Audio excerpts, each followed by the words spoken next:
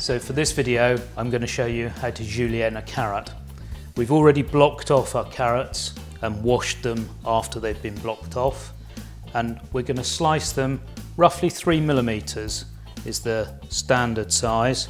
So I've got my fingers in the claw so that the knife's running up and down my fingers, keeping the tips of my fingers tucked underneath, and I'm going to slice like so. And then we're going to take the pieces of carrot, and again 3 mils, so you've got nice little squares about 40mm long. You can stack them up a little bit, a couple at a time,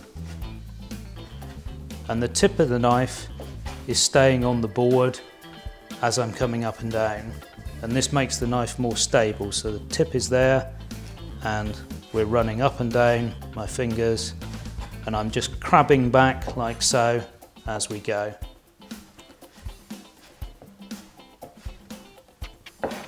So once more, the block of carrot, and I'm just going to slice down through, round about 3mm thick, just keeping my thumb back out the way.